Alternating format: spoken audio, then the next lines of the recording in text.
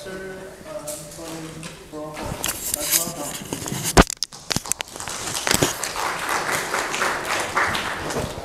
Okay, very kind. Good morning, and welcome back to kind of the other topic. I realize it's a bit different in various ways. It's more experimentally oriented, and it's very much talking about interacting quantum spin systems and magnetism. So I think it's a little bit of a break from your many-body localization talks. So I'm going to pick up where I left yesterday, essentially, and I've got a couple of things that I didn't quite finish that I'll try to talk to you about. First, I wanted to update this reference. This is actually quite a nice series of lectures about scattering techniques, covering everything everything that's sort of active, I would say, in quantum condensed matter physics and neutron scattering. So that's I think a 30 lecture series or something if you'd like more of this kind of information. But the topic for today is quantum magnetism in insulating solids. So the basis will be that we have spin degrees of freedom in the material, sometimes also orbital degrees of freedom. But we're thinking about systems where the charge degrees of freedom have been integrated out, so we have really just the individual atoms that carry the magnetism, and then there will be some sort of exchange interactions between these, giving rise to the collective magnetic properties. Now I've put quantum in front of magnetism because we want to emphasize the situations in which the formation of singlets overrides the overall tendency that you might otherwise have towards the formation of a long-range ordered magnetic state. Since we're talking about insulators, and in insulators mostly the magnetic interactions end up being antiferromagnetic, then we will be thinking about systems that, rather than going into a long-range ordered antiferromagnetic state, actually become dominated by the formation of singlets.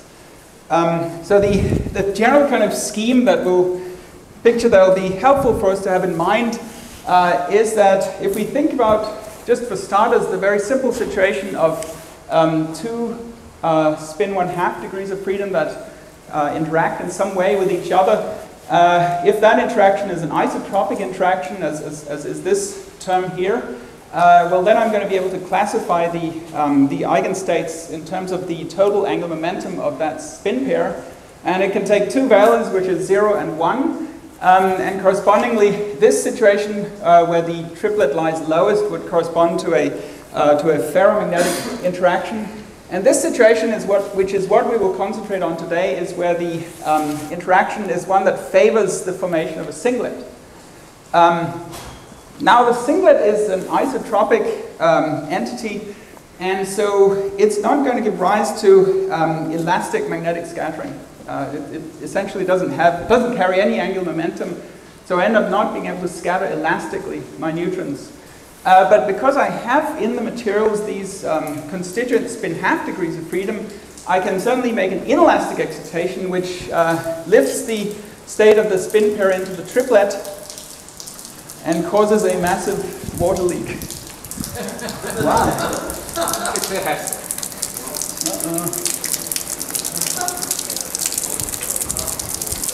Oh, that doesn't look good at all.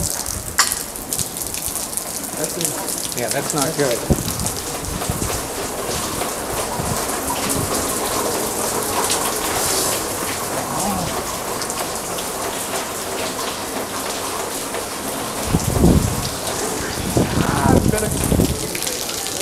I think we need to get someone who knows about this.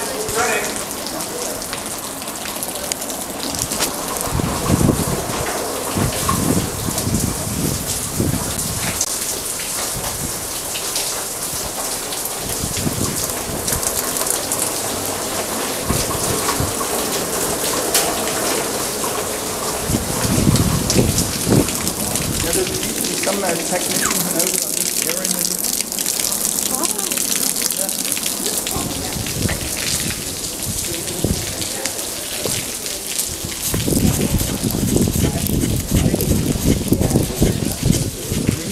Someone who knows about this technical area behind. I'm trying to find one. Okay.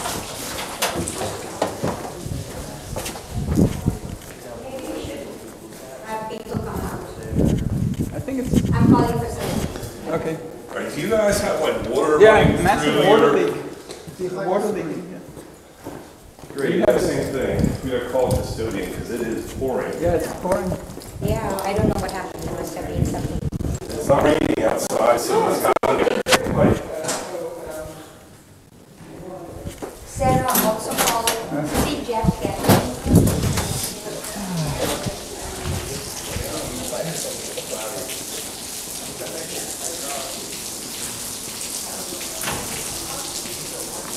So apparently this is, several of the lecture halls have this going on, and the custodians have been called, and it's, I don't know what it is, but it's some pretty severe water leak somewhere.